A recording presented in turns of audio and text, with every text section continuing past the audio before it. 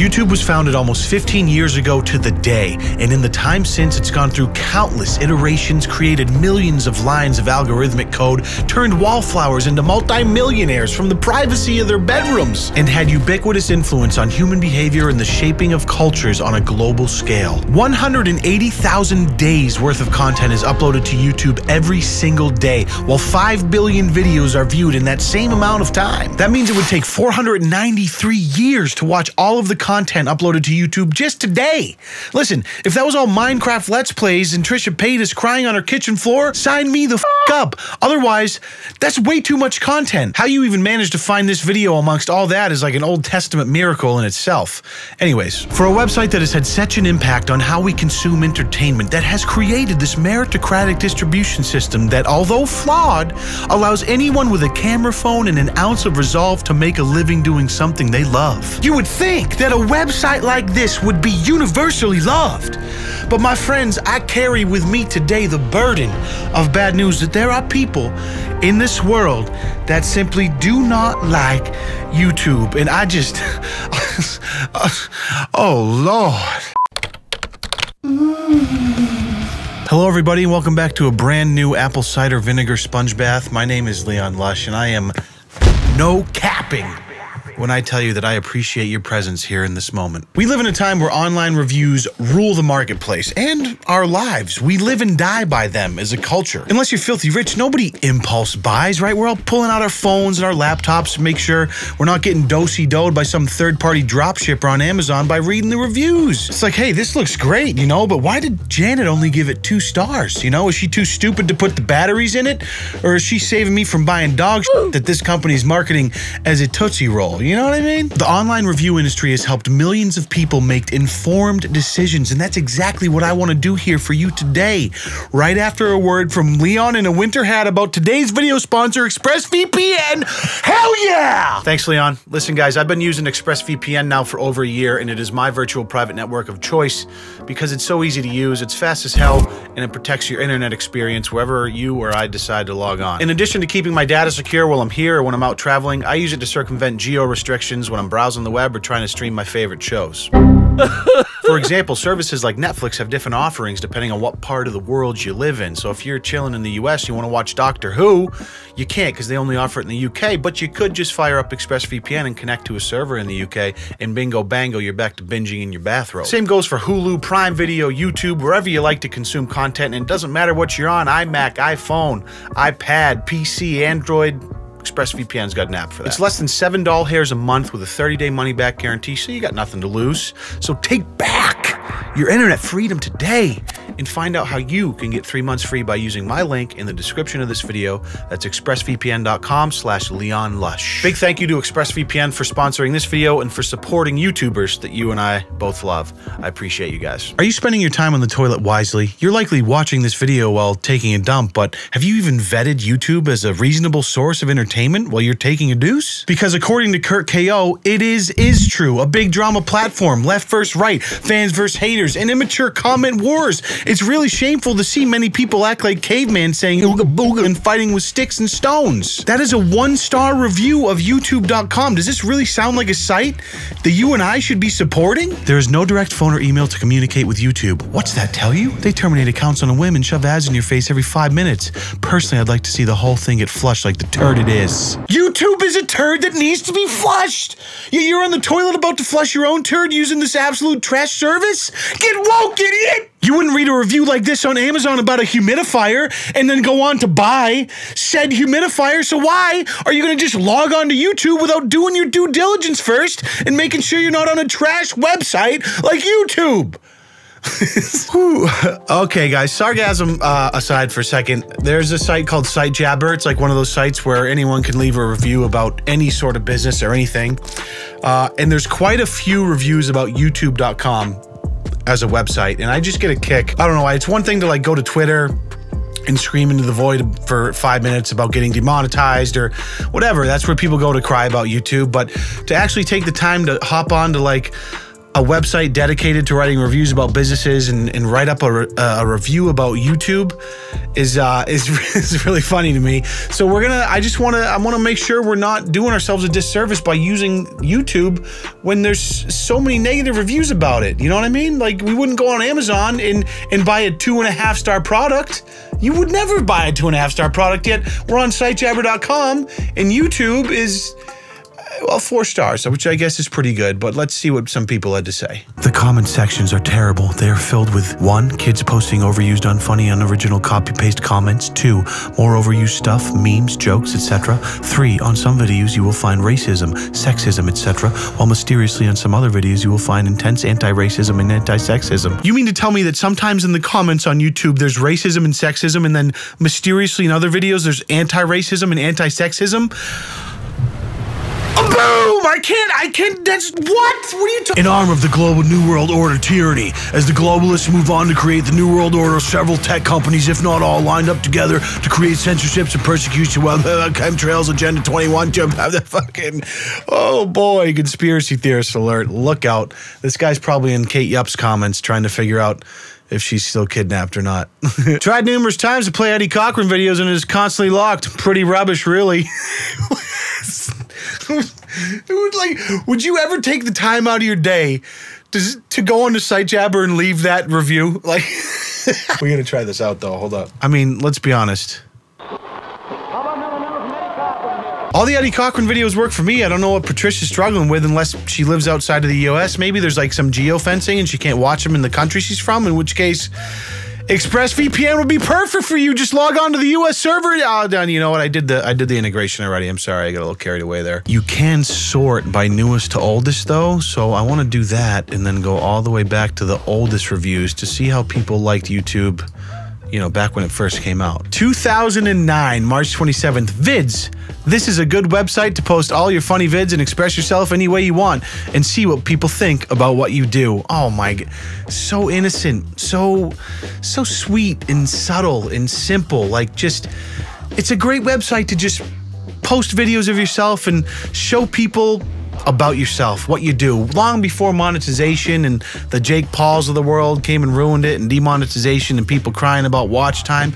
This was back in the days, 2008, 2009, back when Leon Lush was uploading covers of Wyclef Jean songs.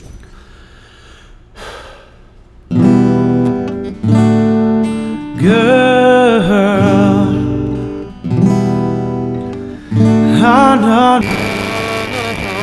it was all for the love of it. There was no money involved. It's just because you were insecure and wanted some sort of positive affirmation from strangers on the internet, which is still true to this day about most YouTubers, but now there's also money involved. New Year's Eve 2009, Jammer D says, I could get lost in YouTube for hours on end. I think that TV stations and the like should allow clips on YouTube. Oh man, if he only knew that YouTube would turn into late night television highlight reels. Like, so you think you can dance? Fast forward 10 years, how's carpool karaoke sound? Same thing, different time frame. What I really love are the people I follow who give commentary on what they have heard in the news, movie reviews, people who have skits, or those that sing really good with covers in their own stuff.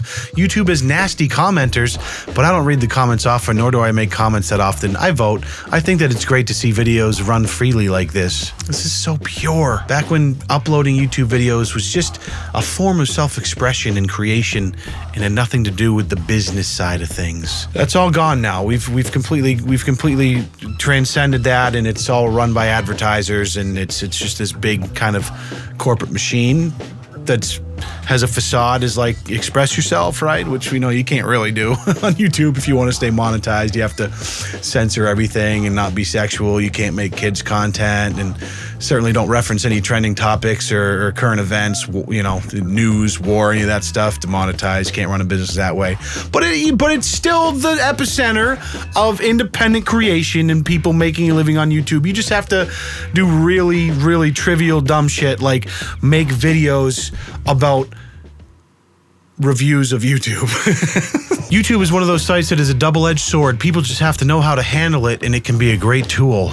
And just like the internet, it has dark spots that many should just avoid altogether. You know, that's interesting because that's exactly what I tell girls about my dick. Don't you think we should look at some mediocre experiences though? Let's take a look. So there's another site called Trustpilot, which is basically the same as SiteJabber. It's like, hey, we review all businesses, so sign up and leave a review and you can find out what business to use. And they have a YouTube section as well. 1,440 reviews, 2.5 stars, YouTube, out of almost 1,500 reviews rated poor. Garbi shit and gavno nahui. You know, that's what I've been saying. That's what I've been saying. Just no! Powerful stuff. Censorship disgusts me. Bitcoin and hodl. Okay, guys, disclaimer alert here. Disclaimer alert. This next comment, it's a little bit long, but I got to reading it. I've read the whole thing already. I pre-read it, and it was so good. It's like a novel I could not put down, and it was so good that I'm so excited to share this with you. I want you to just listen into this. We're gonna read through it together, a little music in the background, and just take this in because somebody actually took the time to write this 4-paragraph comment on Trustpilot about YouTube.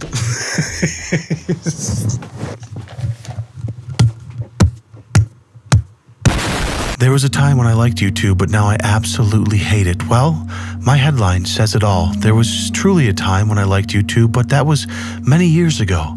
I do not even complain about the ads like so many other users complain here because that is what ad block software has been created for, so no problem with that. The problem I have with YouTube is the immense amount of paid YouTube people that always have their ugly faces in front of the camera. May it be in video games, some guys or girls in their stupid bedroom talking nonsense, or even pilots. Mostly female from what I saw. Guys and girls, what the hell you all need this goddamn attention for? You got some problems or something? Just because a few people are out there making money by uploading any kind of crap on YouTube, receiving payouts from sponsors, who obviously do that on purpose and with something greedy on their minds, there is no need that I want to see your goddamn face all the time or hear your stupid voice commenting the stupid stuff you do.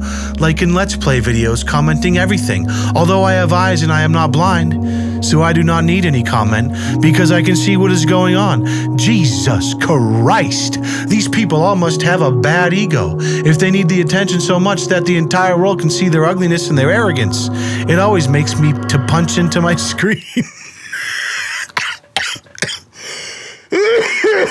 Good luck to find good documentaries on YouTube either, because either on the start, right in the middle, or at the end of the video, which you cannot even block, they suddenly spam you with an ad telling you something like, subscribe, subscribe, give me money, give me attention, give me this, give me that.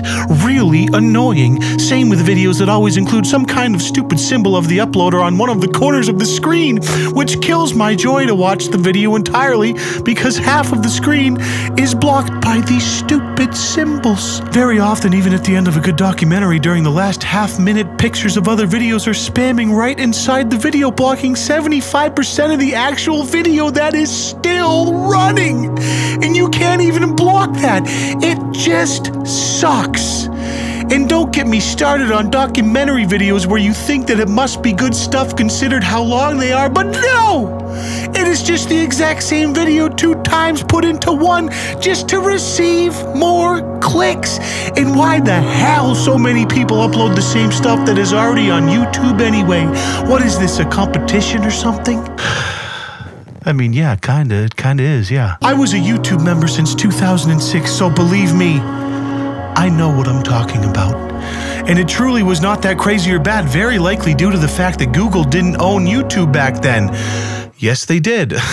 But now, as everyone has internet access today and tries to make money with a massive amount of clicks or by just uploading his or her stupid face nobody wants to see, the quality of the internet and YouTube videos crashed rapidly down to 0. Yes! 0. Goodbye, YouTube. I have enough of that crap website you now represent. Okay, sarcasm aside for a second, I'm not really big into award shows, but this particular 1-star comment on Trustpilot needs a Tony or an Oscar or a Grammy, whatever it is. All 4 of them, 3 of them.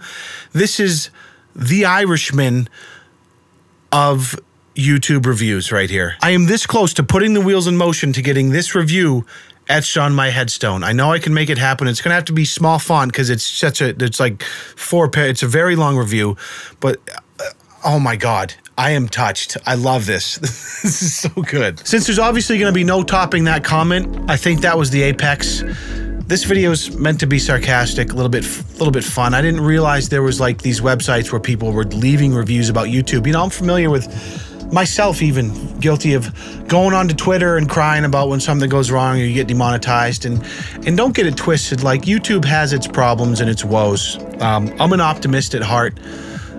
You know, I love YouTube. It's provided some incredible experiences in my life, and I love making these videos, but that doesn't come without its drawbacks. So yeah, YouTube can be a real pain in the ass. It sure can, but if you look at it through a macro lens, right, it's incredible. Like, what, as a 34-year-old person, to think that I could be, you know, cracking jokes and recording videos with my wife for my second channel, and you know, just having a ball up here in the office and make a living doing it. It's a dream come true that I never thought possible. I think part of the reason why I've been able to do that at this stage, after, you know, years of failing at it, and now where I'm at now, is because of just having the right perspective of the process and the appreciation for it. And that's it. Yeah, I don't usually like to go on tangents like that, but I just thought this was funny, man. I see a lot of these people I see a lot of people crying on Twitter, online, just in general, people crying about this, crying about that. And it's like,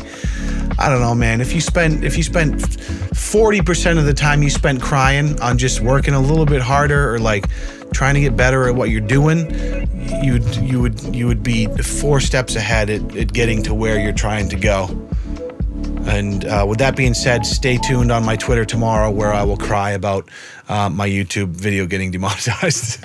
Anyways, love you guys. Thank you so much for watching. This has been a chiller video. I had a little tequila, so I was a little more relaxed. Thanks for watching. We'll see you guys in the next one. If you don't mind, hop onto SiteJabber and create yourself an account and leave a 14-paragraph review about your YouTube experience, and then gently drop your trousers and lube up your kneecaps and hip thrust that motherfucking like button for me.